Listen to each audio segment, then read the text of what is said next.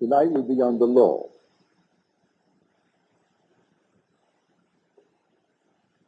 I think you'll find it a very practical evening. But remember, you are the operant power. It doesn't operate itself.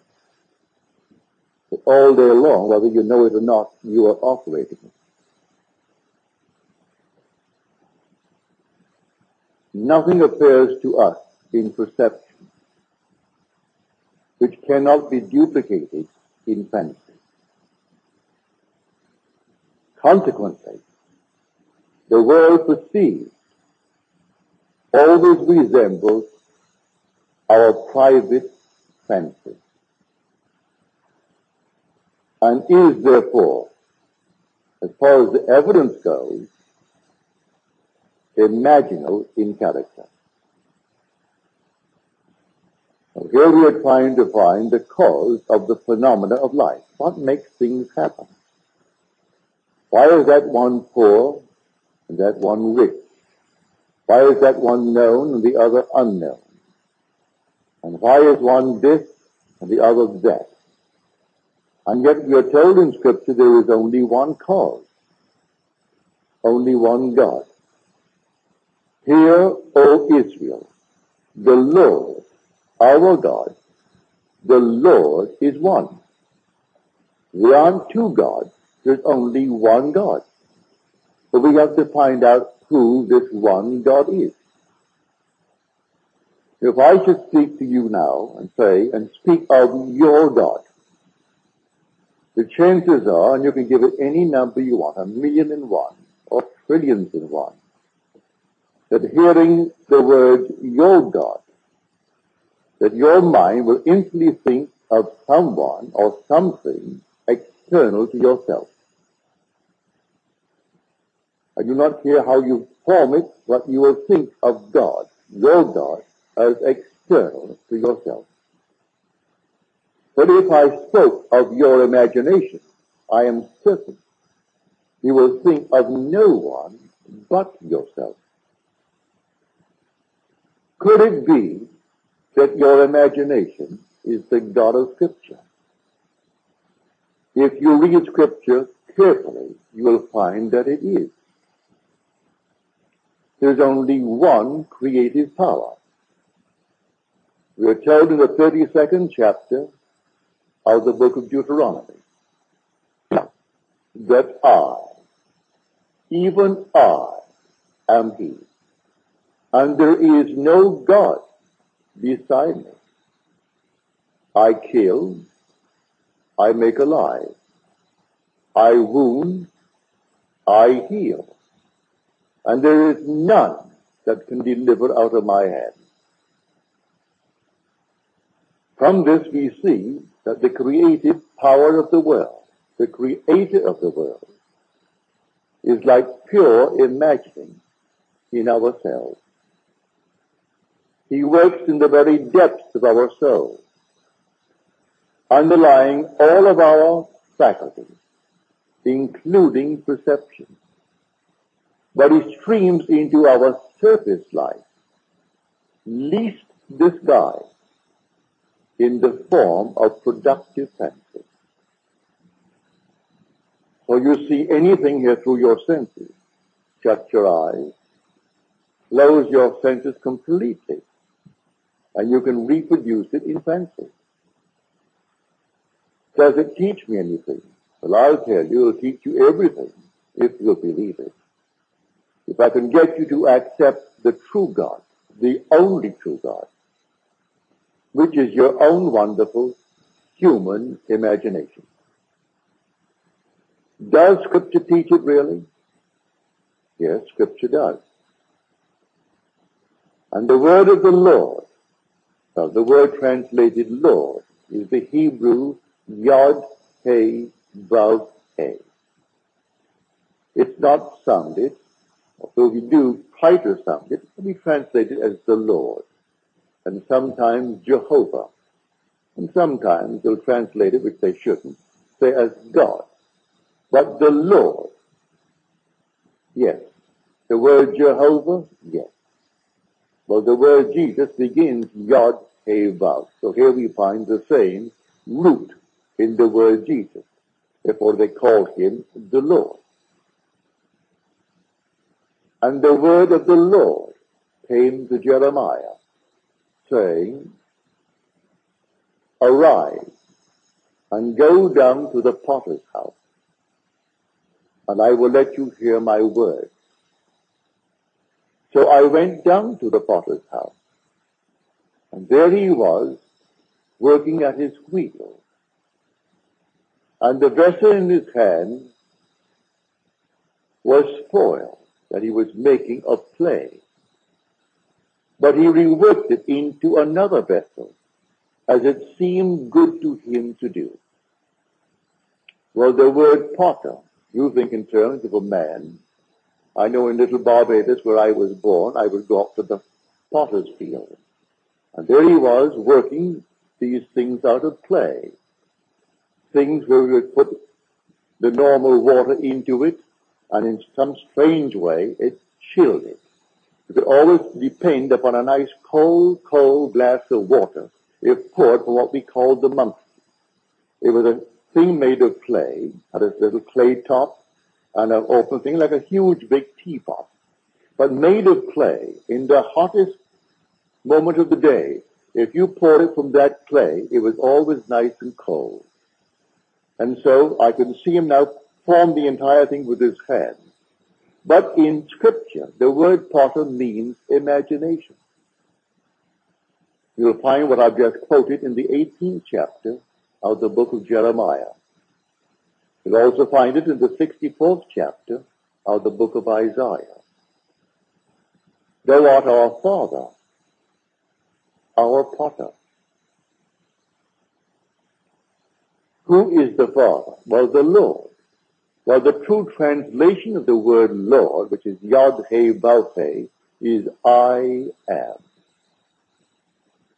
If I should go to the people of Israel and say to them, the God of your fathers sent me unto you, and they ask me, what is his name? What shall I say? Say to them, I am. That is who I am. Say to them, I am has sent me unto you. Not the Lord has sent me unto you, or Jehovah has sent me unto you, or Jesus has sent me unto you, for these always takes the mind outside of self. But say to them, I am has sent me unto you. You want to know his name? Just say, I am. That is who I am. That is my name forever. And by this name I shall be known throughout all generations. But man will not bring himself to believe that that is God. He will not bring himself to believe that his own wonderful human imagination is God. And that is God, that forms everything in this world. There isn't a thing that you now see in the world but what it was once only imagined. Their image preceded the objective fact. So objective reality is purely produced through imagining. The suits you wear, the dresses you wear, the chairs on which you are seated, the building that now houses you, everything was only imagined. And then it became an objective reality. And we think the objective state is its reality. And it's not so at all. That which is the imaginative image is its reality. Destroy the objective fact, I can reproduce it from the imaginative image. It is all within us. Our own wonderful human imagination is the God of Scripture. Now we are told all things were made through him, and without him was not anything made that was made.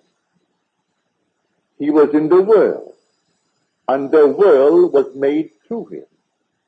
Yet the world knew him not. So you walk the earth as the cause of the phenomena of your life. You could be, if you are vivid in your imagination, be influencing the imaginations of unnumbered people, and you, unseen by them, are the cause of the phenomena of life. If they are passive, they fall under your influence. If you are powerful in your imagination, you are creating the phenomena of life. And those who are not in control of their imagination, who are moved by the wind of every little rumor, every opinion, they simply sway from side to side as you, in control, move them. You are the one treading in the winepress, and no one knows it. You could be in a dungeon, serving a long, long span of time, and while there, eaten up with a desire. And then in your silent moment, you are completely in control of that vivid, creative power of the universe, your imagination. And you influence all the people of the world. For all things by a law divine, in one another being mingled. I couldn't see you if you did not penetrate my brain. I couldn't hear you if you didn't penetrate it. So all things by a law divine, in one another's being mingled. The whole vast world is one. You in control of the creative power, which is your own wonderful human imagination. You can sway the entire vast world. If you can't do it, as some dictators have tried to do it, they bring in their propaganda machine. And then they try to force man into a certain shell, into a certain state. And quite often they succeed up to a point. But you, without the aid of any machine in this world, you can change the structure of your world by the control of your own wonderful human imagination. That is God. That is the Lord spoken of in Scripture. That is Jesus. Or can you imagine? Well, that is God in operation. God only acts and is in existing beings or men. But how does he act? As I imagine. I imagine anything. See now that even I, am he. I kill and I make alive. I wound and I heal. And none can deliver out of my hand. I raise my hand to heaven and cry, I live forever. That's the immortal you. It cannot die. When you say I am, it cannot die. It's not confined to the little garment that you're wearing. That's a mask that you put upon yourself that you may be seen in this world of shadows. But you are not the mask that you wear. You are an immortal being, and that immortal being is God the Father, as spoken of in Scripture. But I would like you to begin to feel it is simply I am. And by that, imagination. You can sit down this very moment and begin to dream the most glorious dream in the world concerning yourself. At the moment of the dream, reason denies it. Your senses deny it. But if you dare to assume that assumption, that you are already that in its fullness, and persist in that assumption, it will harden into fact. Blake said, I met Isaiah and Ezekiel, and I dined with them last night. And I say to Isaiah, do you really believe that an assumption will harden into fact? He said, all prophets believe that it does, but today not very many are capable of an assumption of anything. They change from moment to moment. If I could dare to assume that I am what at the moment reason denies and persist in my assumption in a way that I do not know and I need not be concerned about, it will actually find the necessary means to externalize itself within my will. That I know from experience, and Scripture teaches it from beginning to end. This is the law that came after the promise. The promise came first, and that is irrevocable. No one can fail in the fulfillment of the promise. You will awaken one day as God himself, and you will know it. That is the promise. But while we are moving through this vale of tears, we have a law, and the law is the law of assumption. If I dare to believe that what I have said will come to pass, and not question it, well, go your way, it will come to pass. Here's a simple thing. My father, in a little tiny island, it's only 21 miles long by 14 wide. That's where I was born. He is not a brilliant mind. He's gone from this world at the age of 85. His time was up and he departed. He had no formal education, very little education. The war came, the First World War came to an end in 1918. The boys began to return in 1919. As these troop ships came in, bringing back the boys from Europe and from North Africa, he heard the officers, the captains, and the stewards discuss the next World War. I can hear my father now. For in 1919, I was born in 1905, so here I am, 14 years of age. And all of us are now growing up, young men. And my father said, we'll have another war in 20 years. It'll break in 1939. Mother said, Joseph, why do you say that? Look at all of our boys. They'll all be ready for the war. Why do you say that? And there were 9 boys, 1 girl. He said, it will happen in 1939, 20 years. He even named the 2 sides and placed Italy on the side of Germany and Japan on the side of Germany, leaving England and France and Russia. He didn't mention the others. They were, naturally, he took it for granted that America would come in to defend the liberty that we have inherited from England. What we now call the Bill of Rights. All this is part of the foundation of that English-speaking world. And he thought, well, now America will come in at the appropriate time, but in 1919 it will break. Well, on September the 1st, 1919, it broke. I was driving through from Montreal. I just spent 2 weeks on the Canadian border. Went into Montreal, and I had, well, champagne and stout. It's a delightful drink, by the way.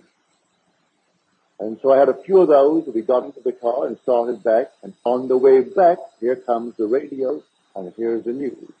England has just declared war on Germany. Germany moved on Poland. England had a treaty and declared war. That was September 1919. Now, my father was not a prophet, but he firmly believed in his assumption.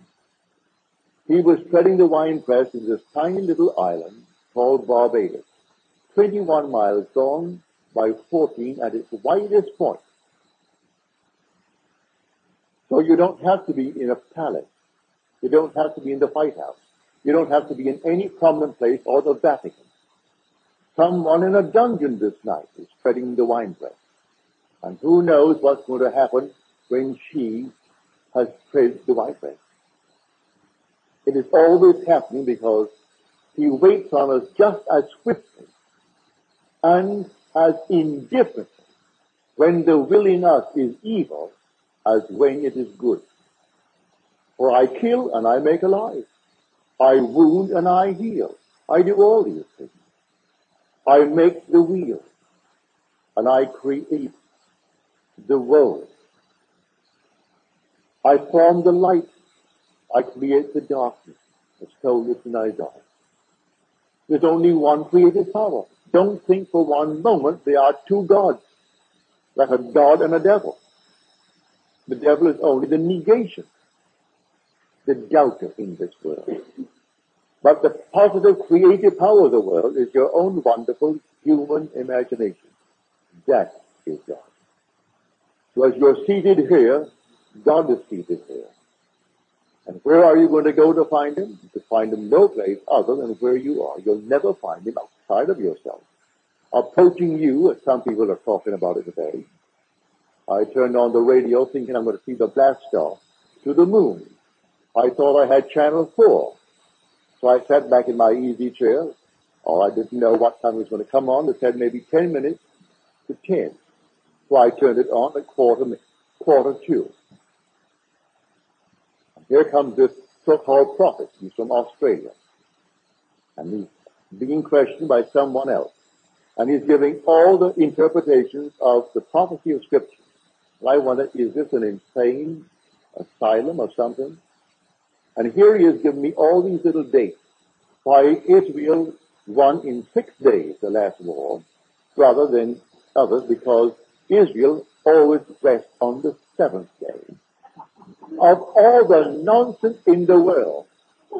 And he is actually, before a past, undoubtedly a large audience, maybe not last Sunday morning, because it was an important thing, the boys casting off to the moon. I thought I had channel 4 and I had channel 5.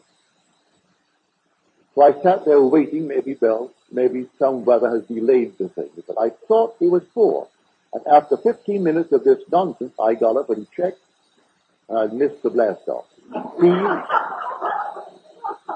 Completely gone. Luckily, it was a replay, so they replayed it later, and I saw the blast off. And this goes on every Sunday morning. And then they call him an authority, and he so smiled, he so loved that. You are an authority on the Bible. Well, you never heard this nonsense in your life. Well, that is it. I'm telling you of the true God. God became as we are, that we may be as he is. And that God is your own wonderful human imagination. So when you say, I am, that's God. There is no other God. He literally became as we are. Our every breath is the breath of God.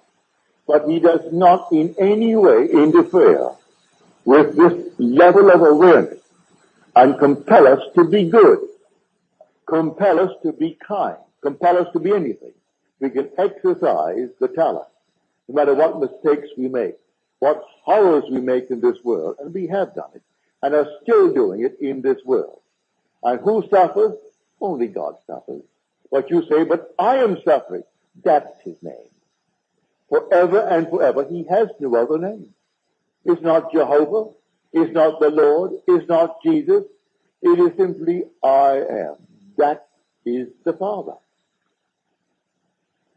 And so I'm telling you tonight, if you really believe it, you can start now, this night, and change the world in which you live.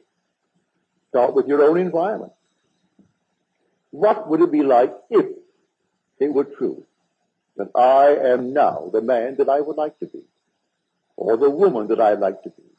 And then simply define it as clearly, for the word potter simply means to mold into a form. The first definition is imagination. It means to resolve. It means to determine. So you would determine a certain state in your world. A resolution now. I resolve to be, and you name it. Not based upon the evidence of your senses or what reason dictates, but a wish on your part. As we are told in Shakespeare, it has been taught us from the primal state that he which is was wished until he were. And so, he is now a reality in my world. He began only as a wish. I am the man I wanted to be. It began as a wish. My father became the success that he was when he departed this world. it began as a wish. He didn't have one penny in this world. He went to a school, and what do you think the charges were? A penny a week. The British penny being 2 cents. It was 2 halfpennies, 1 penny.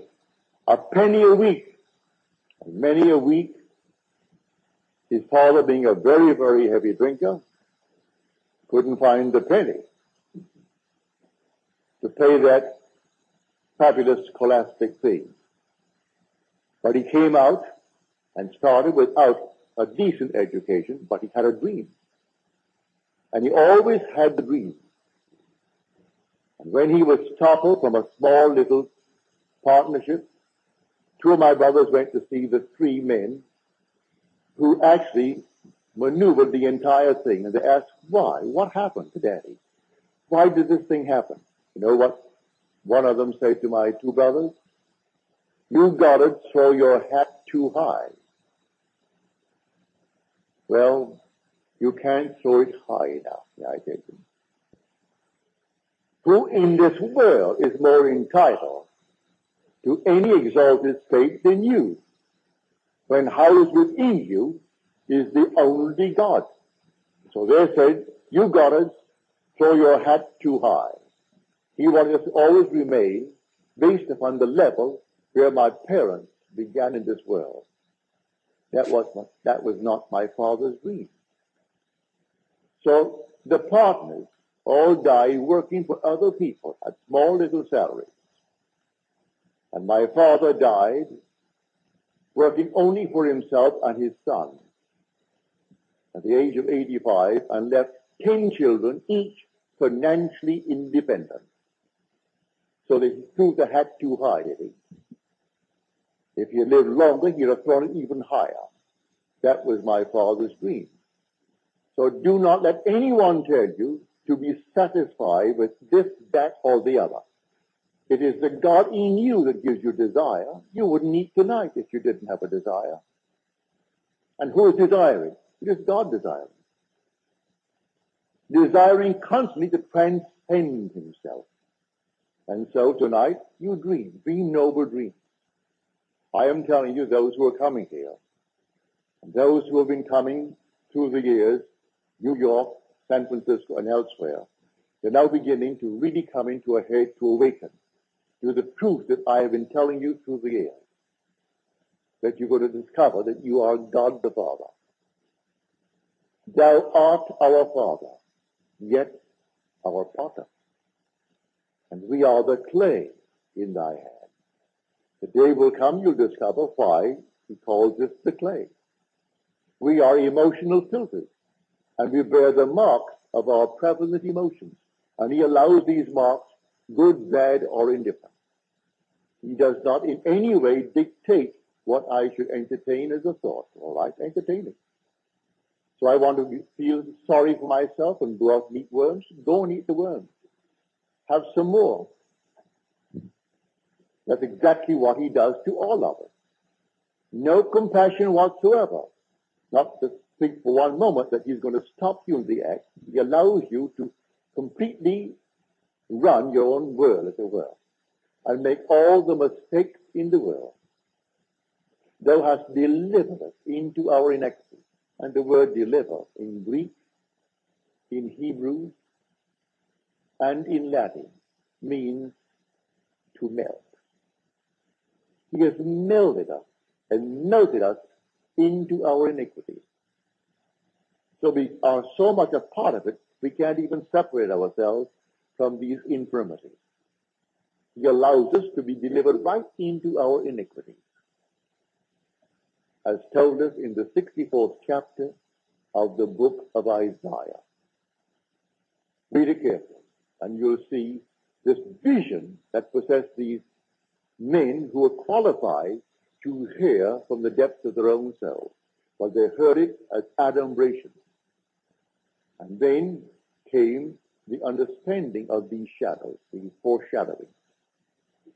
And the day will come that everyone in this world will discover he is God the Father. And because he is the Father, then there must be a Son. And that son is David. David is the Christ spoken of in Scripture, but man doesn't know that yet. I am telling you from experience, I know it. And one day you're going to actually see the Christ who reveals you as the Lord, who is the Father. So David is called, not in Scripture, that the thing is going dead again. All right. Here we start back. Is it back? Yeah. So I'm telling you, there's only Father and Son in this entire wonderful story. Well then, who then is this David that is the Son? David is the sum total of all the parts that the Lord, I am, has played. He is the resultant state. And you've played all the parts, good, bad, and indifferent. And having played all the parts, then the sum total, the resultant state comes out, and there he stands before you. And he is David. David is the resultant state, the Christ, the anointed one of the Father. And it takes him to reveal you as God the Father. And everyone is going to have this experience.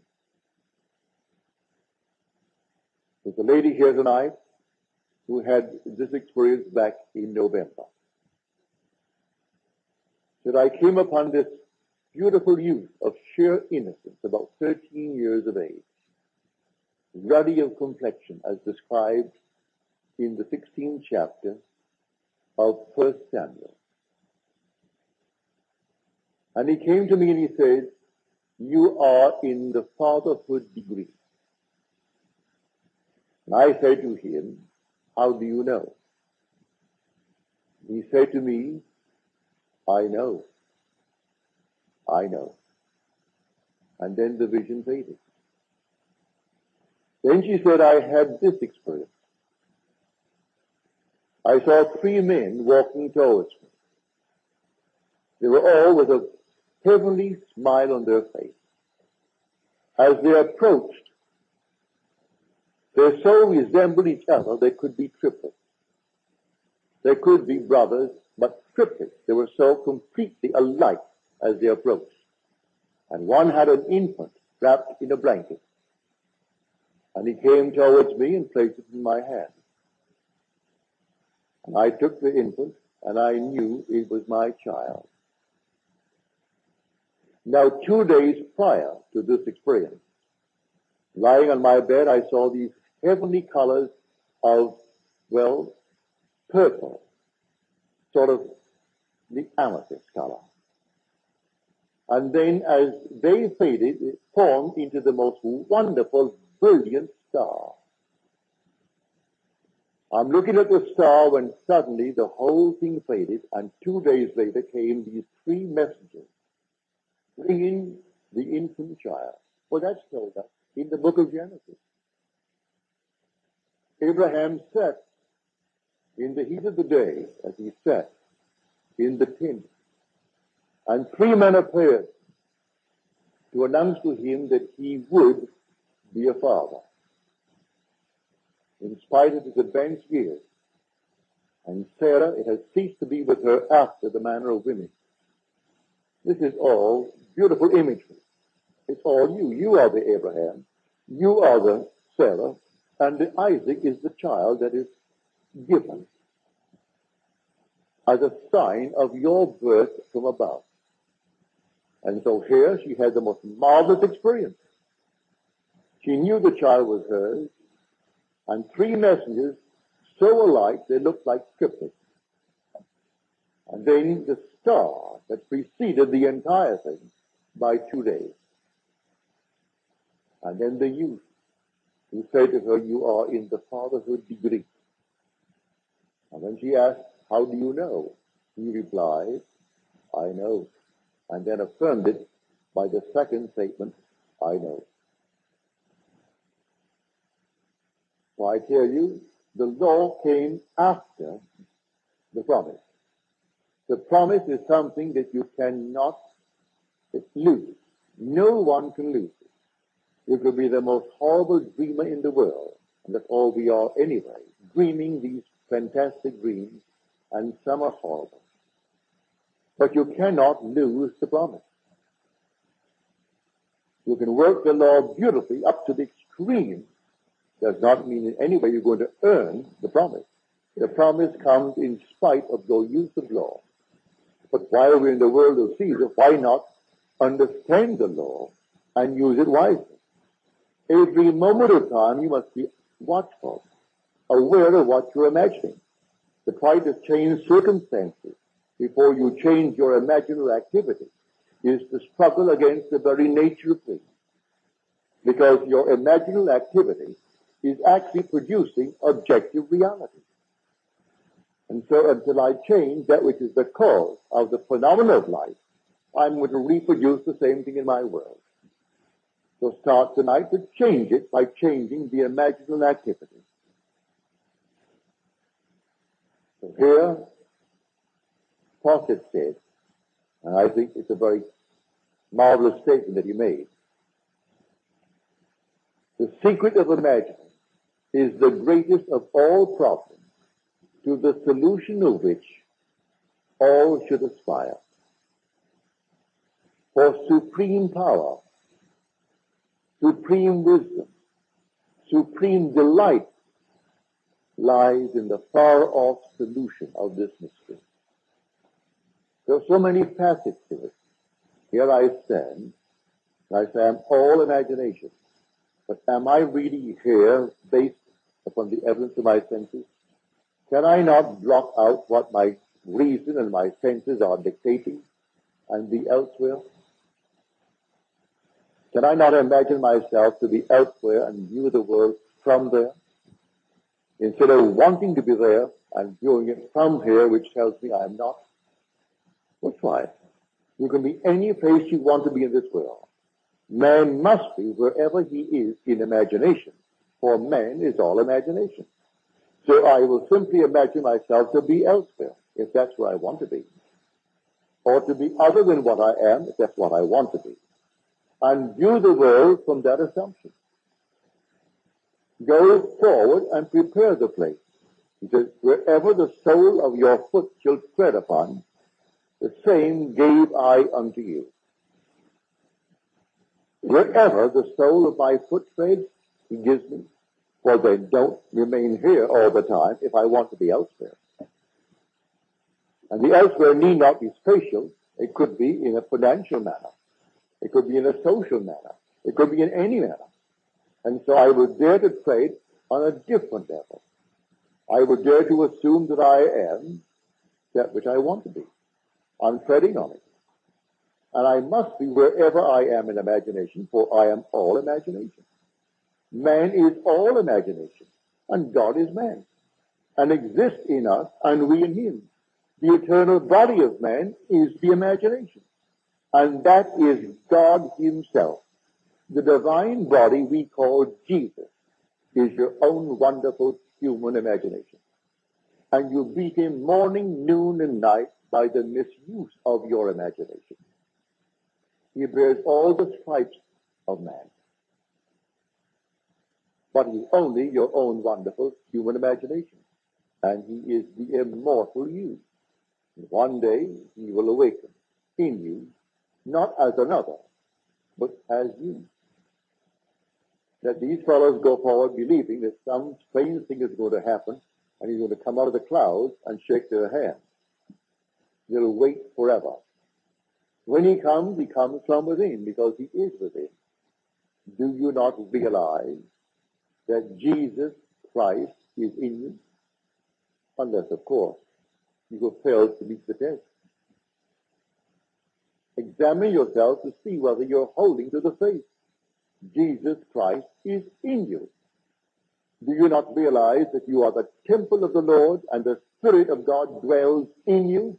If he dwells in thee, why look on the outside for him to come? When he comes only to awaken within thee, because he's already within thee. He awakes within thee as the very being in whom he awakes. And then I see confirmation of that when I see the resultant state David. And this handsome, wonderful, you can never one can paint. Oh, they can attempt it, but you can't paint or sculpture the beauty of David. He's beyond description. Something alive that you cannot describe.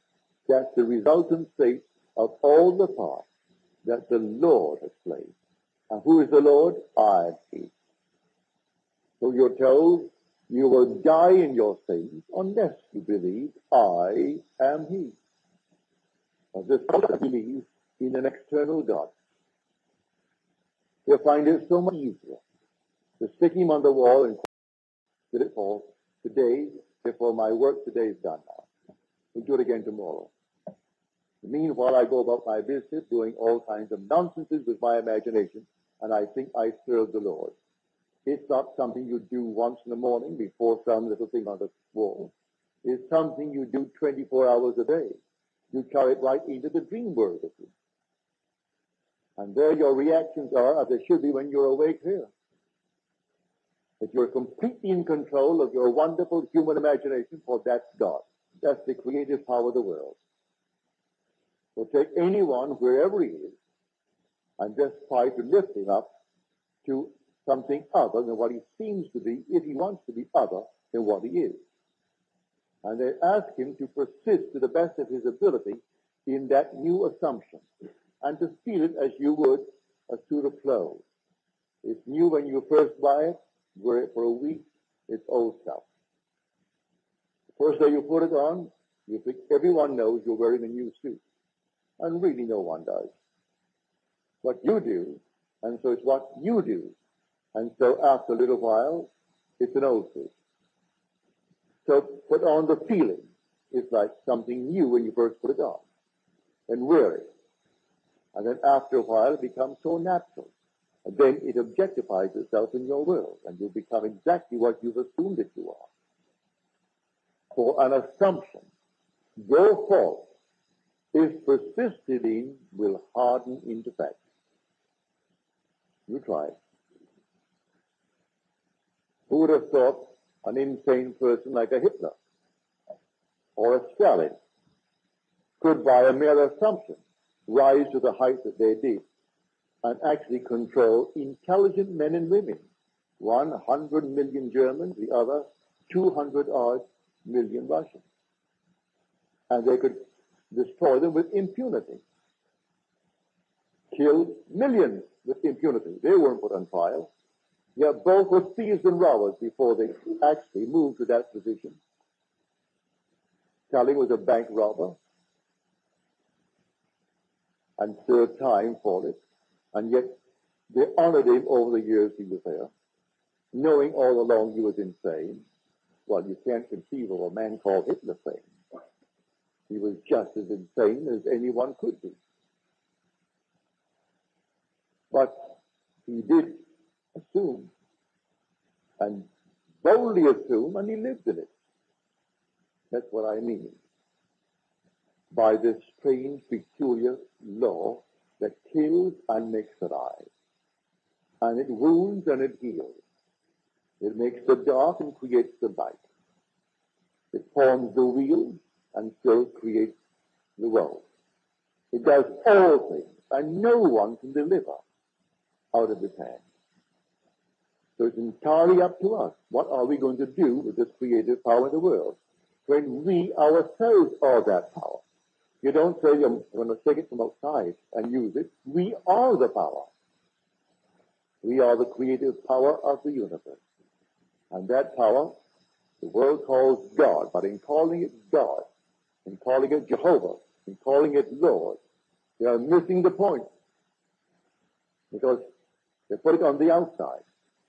If you really know, read the 3rd chapter, the 14th verse of Exodus. That's where the name is beautifully described for us. And when I come to the people of Israel, and I tell them, the God of your father sent me to you, and they say, what is his name? What shall I say? Say unto them, I am. That is who I am. And when you go to them, you just say, I am has sent me to you. And that is my name forever. And by that name I shall be known throughout all generations. But Israel finds it difficult to keep the 10th. And so it's always something other than I am. It's so much easier to blame someone other than self for the things that are happening to us. And I point here, there, and elsewhere. I forget what I did in my idle moments. And when the harvest comes up for me to reap it, I deny that I planted these seeds. When on earth did I plant them? Well, if I was honest with myself, I would know. You plant them morning, noon, and night. In the course of a day, unnumbered idle moments catch you thinking all kinds of things. You don't know the people, and yet you're reacting and doing all kinds of things